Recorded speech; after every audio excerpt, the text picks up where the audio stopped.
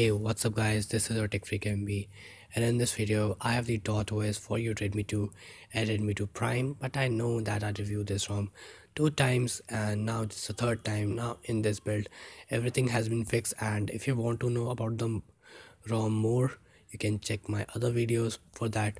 But stay, if you don't want to watch it, I'm gonna tell in this video what are the features, how is the ROM, is it perfectly to use as a daily driver.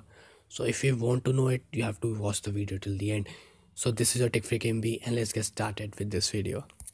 Now talking about the like about the ROM, you can see about the ROM, and there's a very major problem in this ROM, which is the .ota, which is the .os OTA, which is not working.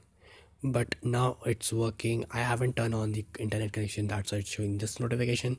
So now .os OTA updater app is fixed, so no need to be worried about the update notification will come on the .os updater app, and you can just directly download from it and flash it via recovery. And dirty flashing is recommended by the developer, and either you can clean flash it.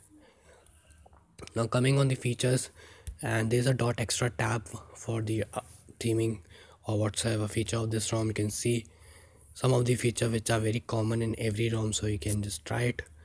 And also it comes with the paranoid color engine, which is fairly good, and you can see my theming. I just turned the toggles to yellow and changed my background of the settings to the AMOLED black, which looks very sexy and very amazing. Now coming on the other thing, which is the battery department, this ROM in battery department is the best ROM right now. And if you're looking for a battery efficient ROM, this ROM can give you the best experience with your phone, and it can almost last to a day.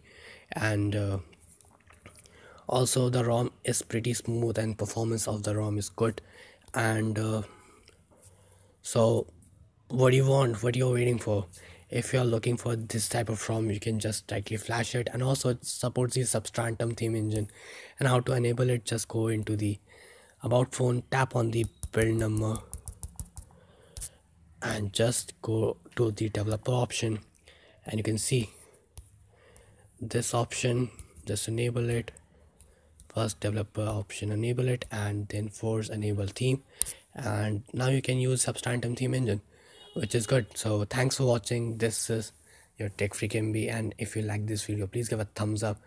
And if you want to watch more videos like this, so you can also subscribe it. And if you want to tell other people about this ROM, you can just share this video. So thanks for watching. This is Manik and I'm signing off.